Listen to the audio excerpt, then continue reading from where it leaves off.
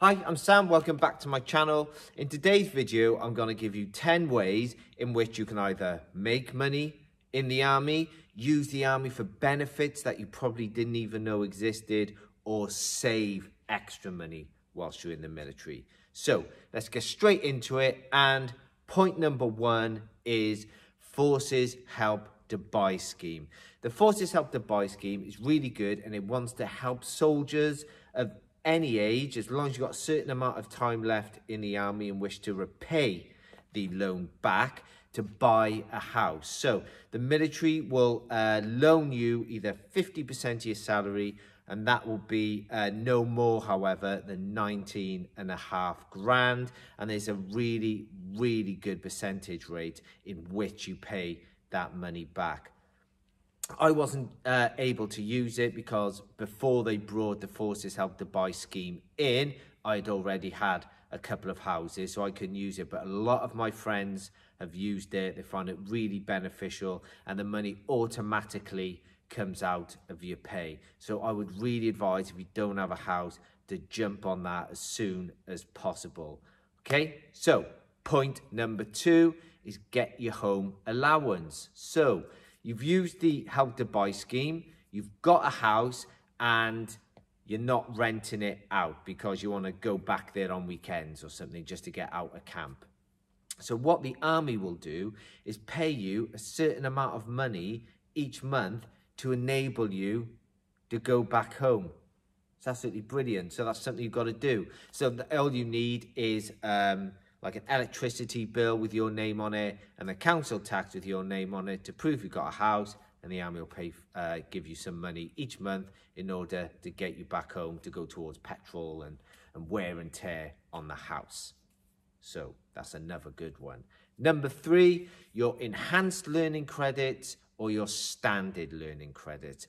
The army wants soldiers who are educated, but in different skills as well. So therefore, your enhanced learning credits, you can use up to 3 times throughout your career, and they will pay a vast majority of a degree should you want to do it. I've used it. It's absolutely amazing. They paid like 90% of that degree. So say a degree cost you like 3 grand. I only have to pay the £300 to finish it, to finish the payment off. So it's brilliant.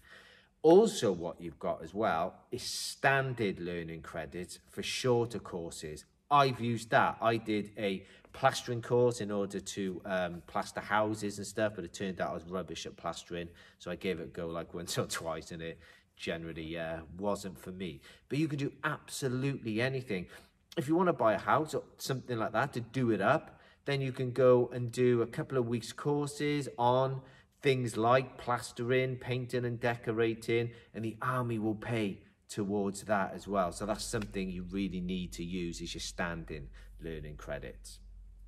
Point number 4 is making a claim. So if you've been told that you're going on a course and you've got to travel to this course, and before you get there you need to eat dinner or lunch, you can buy it, keep the receipts, and claim that money back, because you're technically on duty when you're traveling on a course or you're traveling on exercise. You can claim that money back. So keep your receipts, claim it back as an extra way to make a little bit of money.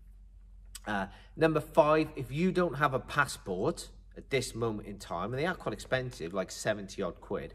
If you don't have a passport and you've been told you're going overseas by the military, they will pay for your passport. So if you don't have a passport at this moment in time and you don't know whether to get one, then chances are, if you are going overseas, the army are going to pay for it anyway. So that's another way you're going to save some money on there. Okay, next one.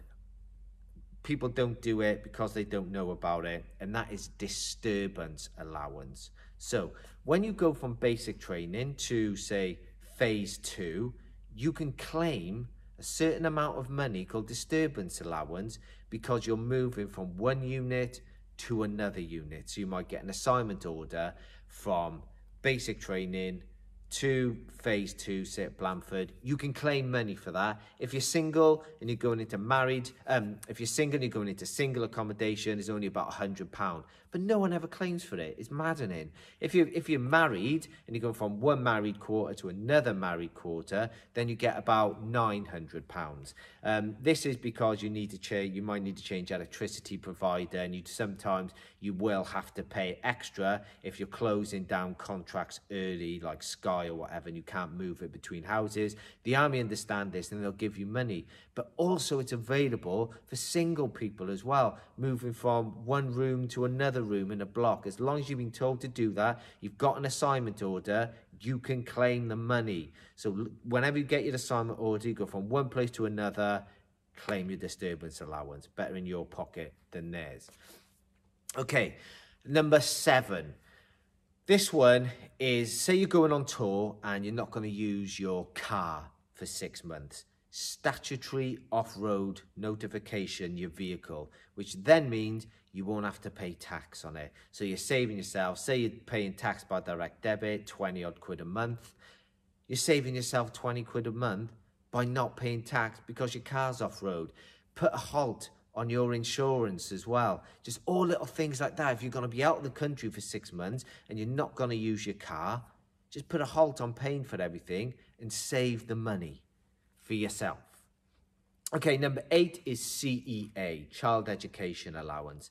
If you want to send your children to private school, which is what I do, the army will pay up to 92% of those fees. Then you make the contribution of the rest. Just to let you know, it is expensive, but it is there for everybody to use. So you can have a look at that. If you have children, you think you can afford it, the extra payments, then I would certainly have a look into it, because the schools that the army can send your children to are absolutely amazing.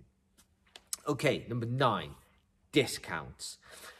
You get a lot of discounts from companies just for being in the forces. So on my phone contracts for me, my wife and my 2 kids, Vodafone give you a 15% discount on your phone bills. So if any of you guys are with Vodafone now, and I would imagine the likes of EE and that do it as well, when you renew your contract, give them a ring, tell them you're in the forces. All you have to do is send them an email from your army email account, then they'll apply a 15% discount to your phone bill.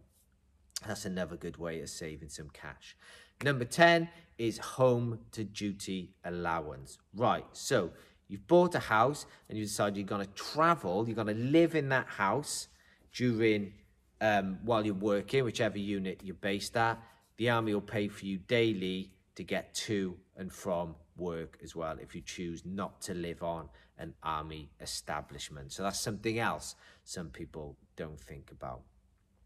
One other one as well, so this is, well, a bonus one. I love doing bonus ones. Another bonus one is when you go on tour and exercise, you get LSA. You get extra bit of money for being away, or what they call out of bed, for a certain amount of time. So starts off on like a £5 a day, but when you go up and you hit different bands, once you've done 200 days out of bed, you're looking at 6-7 quid a day. 400, you're looking at £8 or £9 a day. 600, 10 or 11.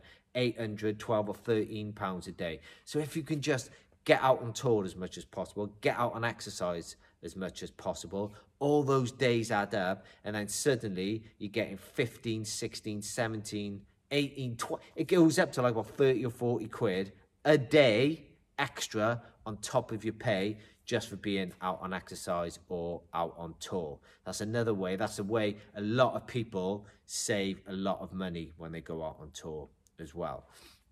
So there's 10 points with a bonus 11 one, which is really good. Just popped into my head then, that you can make extra money in the army and save a lot of money in the army as well. So hopefully you've enjoyed this video, and also if you come across this video and you don't know whether to join the army or not, hopefully this might have twisted your arm. But if you want to, if you have any questions, please just message me in the comment section below and I'll get back to you 100% as soon as possible. Other than that, have a good weekend. Take care. Bye.